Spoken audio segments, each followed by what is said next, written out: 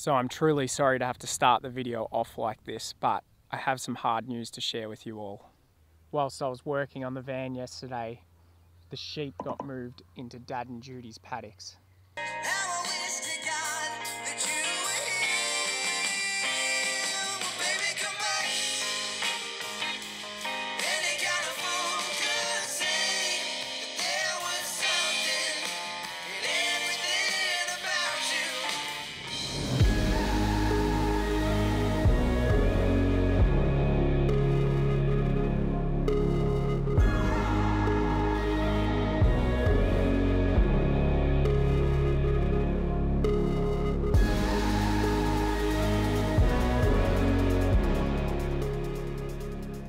G'day everyone and welcome to episode 7 of the van build. Today I am installing this fiberglass gas box into the external wall of my van.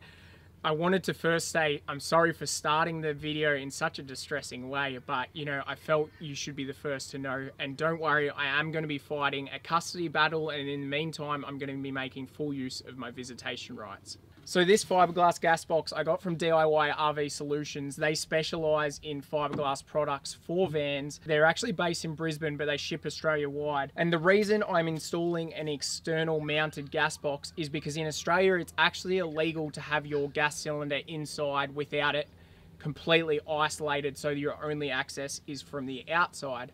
So to meet Australian regulations, you need a sealed gas box, and it will involve having to cut a huge hole in the side of my van to install it. But the good thing is it doesn't take up too much space inside. This one actually fits a 4-kilogram gas bottle, so that's pretty much double what I carried in my last van.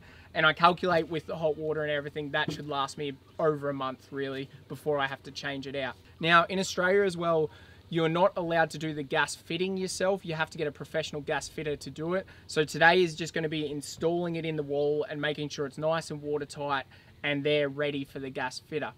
So this is the location I have chosen for the gas box, and one good thing about it is you might be able to see that on the camera, but there's a big scratch here which I'm actually quite satisfied I'll be cutting that whole thing out, so that's handy. I was actually trying to avoid installing the gas box and the hot water system on this driver's side of the vehicle. And the reason for that being is I want to stealth camp a lot in this van, meaning, you know, just sleep in it on the side of kind of normal streets. So when you think about it, when you're parked on the side of a street, if say a cop is driving past, this is the side of the van they're going to see, the driver's side. So initially wanted to avoid putting the gas box and everything there because it's a bit of a giveaway that it is a camper. However, just with the way my layout's gone and where I'm putting my batteries and everything else, it turned out this is the spot I have to put it. So, oh well.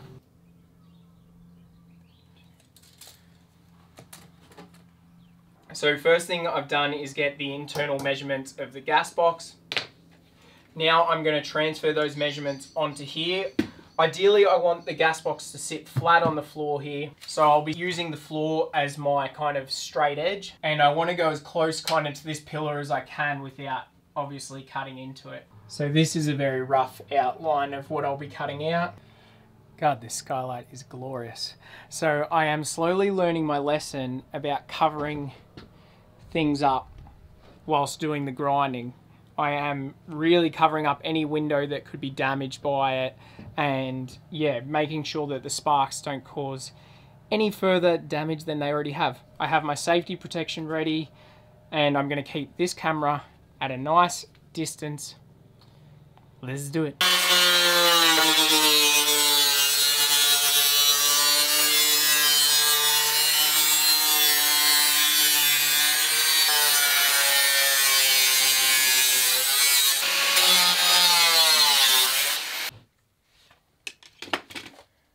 Wow. So someone in the comments, I think of a couple of videos ago when I was using the grinder last, told me to get a thinner disc. The other one did say it was for cutting metal, but I got this stainless steel thin metal one, and the difference is night and day. That cut through like butter. If anything, it cut through so quick that I made a couple of mistakes that don't matter, but wow. Get a thin blade for cutting metal. It'll save you so much sparks and issues.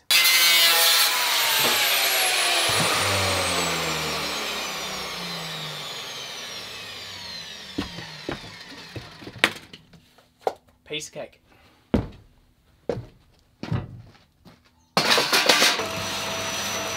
So now I'm just marking out the floor line on this, and I'm going to use it same as when I did the windows to drill pilot holes through, and that'll get me a marker, and then I'm going to measure out the box from the outside.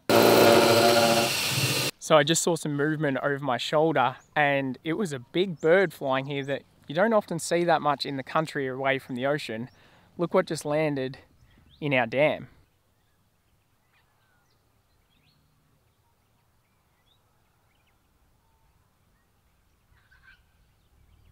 He looks pretty content. I'll leave him to it. So now that the bottom hole is marked, I'm going to use the hole in combination with a straight edge and a measuring tape to get my cutout dimensions. Because the van isn't exactly level, I'm going to use the lines of the van to make sure the cutout is actually square.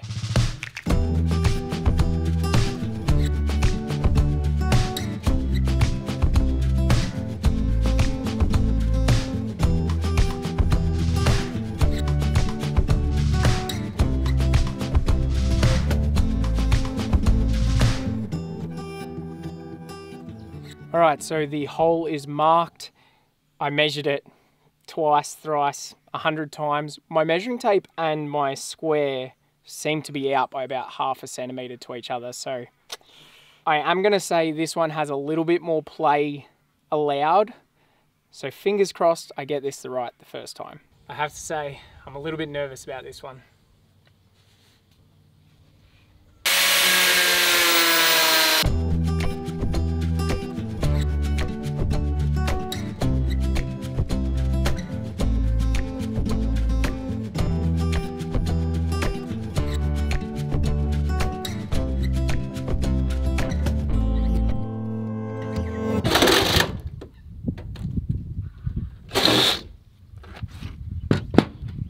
Whew. That was nerve-wracking.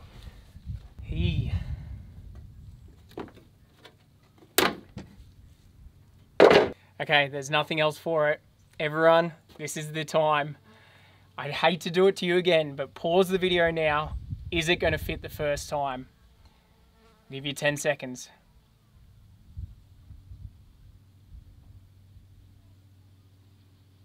And I really won't be offended if you have less faith in me this time. Here goes.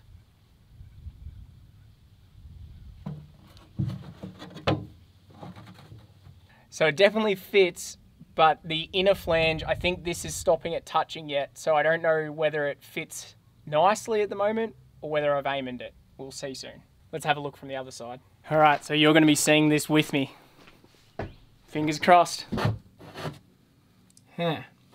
So I'm not going to be able to tell how close it is until I cut more away from the outside, because at the moment it can't really sit flush at all. Guess we're going to have to wait and see. So DIY RV Solutions sells a Sprinter specific gas box that goes along with the contours of the Sprinter. It looks really good when it sits flush. For the Iveco though, because it's a less common camper van, they don't have a Iveco specific one. So what they give you is this, which I've got. They call it the universal gas box because, see, this is how it's currently sitting, but now it's up to me to score out this side to the right shape of this so it sits nice and flush. But first, doing that grinding just put a lot of metal shards everywhere. So I'm gonna make sure I give the van panels a good clean, because if you let those hot metal bits stay on the van, it'll wreck your paint. A few of you will remember this tool for getting the contoured lines. I use this on the roof, but essentially the box is sitting flat on the floor inside. So now I need to be able to stencil it out so I can cut out this fiberglass wall and try and match these contours. It's going to be hard to do exactly, but I'm going to do the best I can.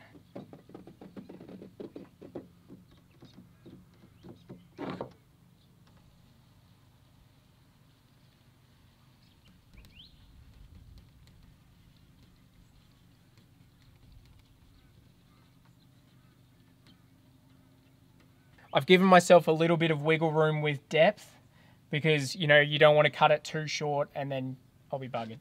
Probably also a good time to check the boxes in the right way up. Now, as you can see, that gave me a really nice outline to go off. It goes all the way around. The tricky part is now going to be cutting this accurately with a jigsaw whilst holding it still. But before I start to jigsaw, I'm going to quickly burr these metal edges and give it some treatment with rust-proof paint so it'll dry whilst I'm jigsawing. So the tribe has spoken. The sheep have come back to me. They're right on the other side of the fence. I think it's clear where they want to be. I have to say I am not on track for getting this done today. I didn't start till midday. Once again, it's going into tomorrow, I think.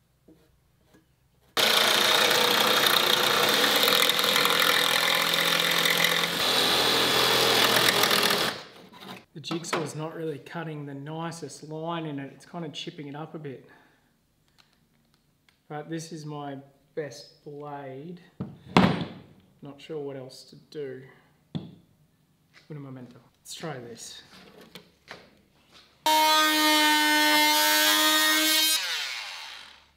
Much slower, but much nicer.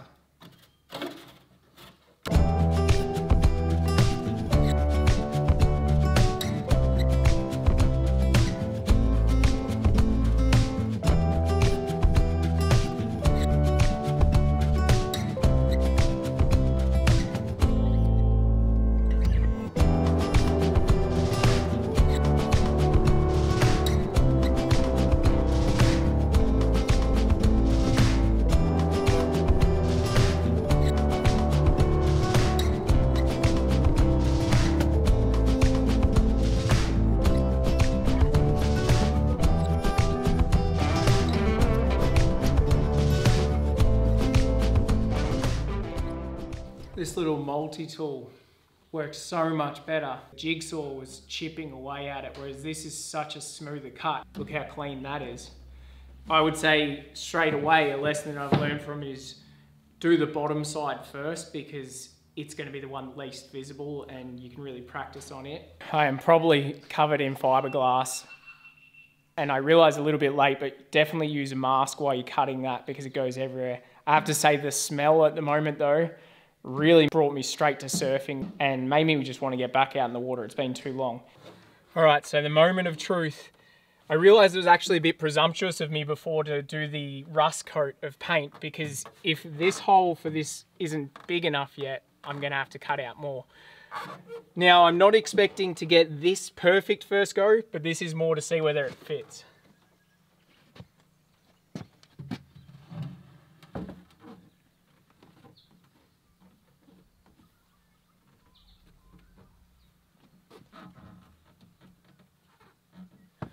Tell you what, she's not bad. There's a little bit too much gap here and kind of up here too. Actually kind of everywhere. I reckon if I just take a little bit off more about this one, and that's really going to let it sit flat, I think. Not bad for a first attempt.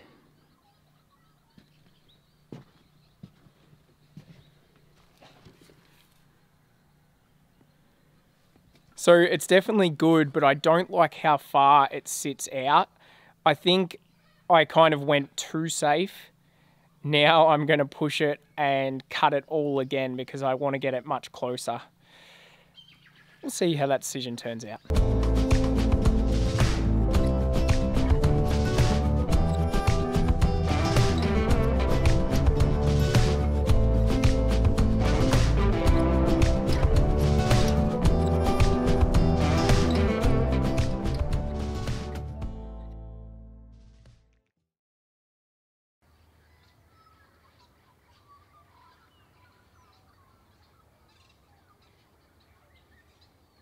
Good morning, everyone. It was a bloody freezing one this morning and has made me think that I'm going to fast forward installing my diesel heater to one of the next few projects.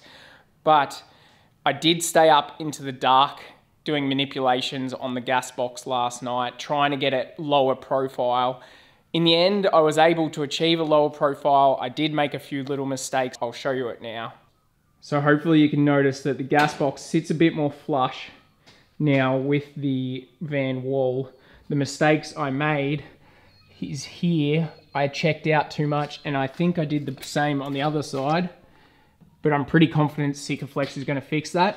And my actual plan for this box as well is I'm gonna plasti dip from there across there in black so it really sits nicely with the van. I'll show you that in the next episode. And I realized for all of you that voted, I never really showed you what the inside looked like. The answer is I did not need to cut a second hole. The first hole is definitely gonna work. You know, if I could do it again, I would make it slightly smaller. So in a way, maybe I did kind of aim at it, but this is what it looks like. And remember, from the inside, I'm just really gonna cover the interior part with Sikaflex to get that nice and waterproof. So that's where it meets the inside. There's a little bit bigger gap at the top than I would have liked. As I said, I cut it a little bit long and then it goes down there. So all those gaps will just be filled with Sika. Before I can put the box in, I need to attach the lid. So this is the hinge. It's just gonna sit like this, and then the door will attach to it. So now I'm pre-drilling the holes for the gas box lid hinge.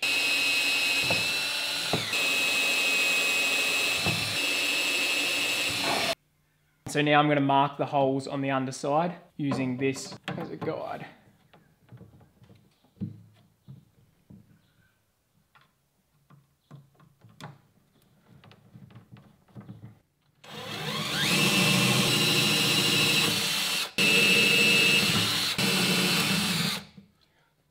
Now I'm just going to put some Sika on for some extra strength.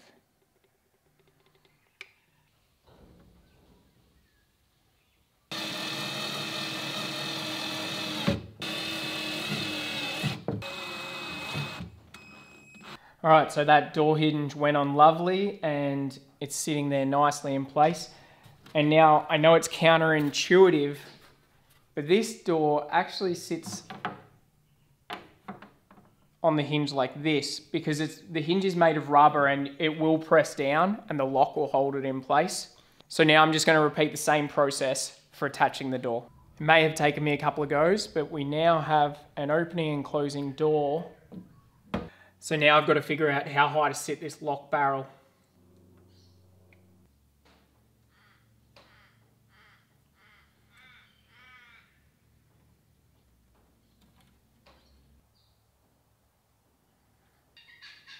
Bloody beautiful, mate.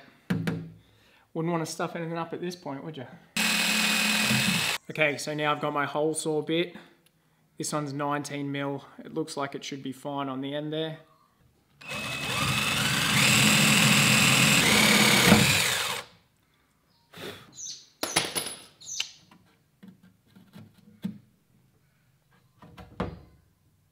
Very nice.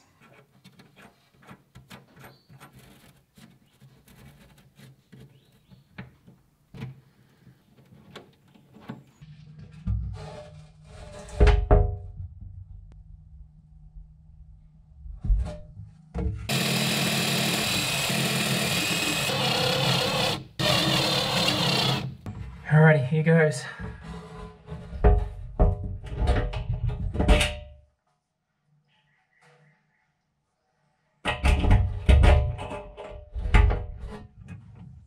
I have to say, I think that looks pretty good.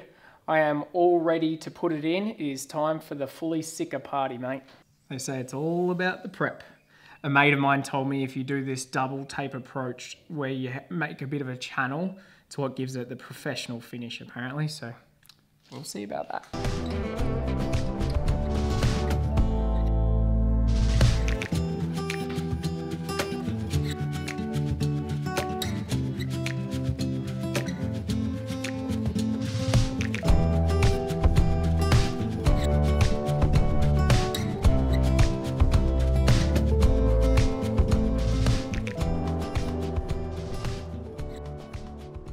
Alright, so I've finished the back side of it and it is not pretty, but I've just gone heavy with the Sika there because I really want it airtight. That goes all the way around the bottom as well. And the back there was definitely the fun side because it didn't need to look pretty at all. The front has to be a different story.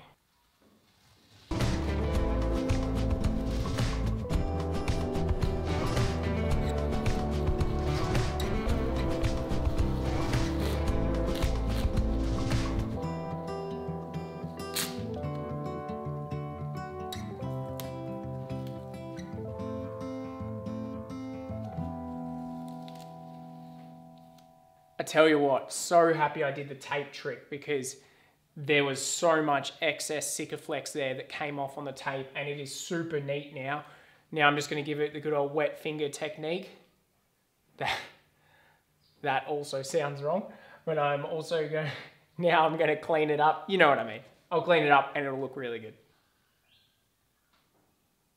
And it is done. What a mission that turned out to be. I definitely made it a bit more complicated than it should have, but it was also a bigger job than I thought, as per usual. I'm really happy with the way it came up. I'm happy with the way the door closes. I'm now going to leave it to set for a couple of days and not move the van at all. Once it's set, it is going to be rock solid. You probably saw, but I also put the box on a bed of Sikaflex, so that isn't going anywhere. Some lessons I learned. Actually, let's do this outside. It's lovely out there. Some lessons I learned from installing the gas box, I would say for starters, definitely get that thin blade for cutting metal with your grinder. That tape technique kicks ass. It saves a lot of mess. And really just think things through before you do them. I am hoping to talk to Dad and Judy about getting the sheep back. We'll see how that goes. But for now, I'm gonna go have lunch because it's like 5 PM and I haven't. I hope you enjoyed this video, guys. If you appreciated it and appreciated the effort that I put into it, please give it a thumbs up. And I will see you in a few days for the next vid, which will either be the diesel heater or electrical wiring. See you then. Just one more thing. I almost forgot to mention, it is Judy's birthday on Wednesday, and I don't know if I'm going to have another video up before then. She has done so much for me, and I'm so appreciative of all the help that she's given whilst I've been here and just throughout my lifetime. So please wish Judy a happy birthday, and I'll be sure she gets the message, and who knows, she might appear in the next episode. Okay, bye.